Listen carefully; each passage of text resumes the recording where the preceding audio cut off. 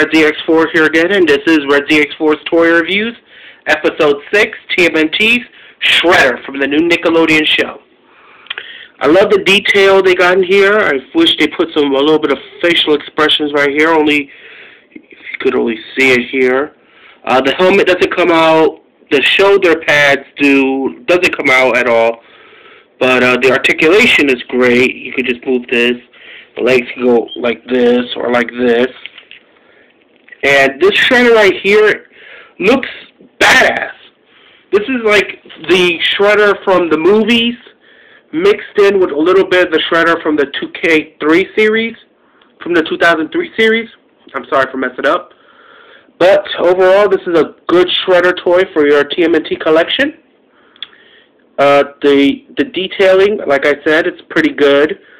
The shredder looks menacing. I wouldn't want to mess with him.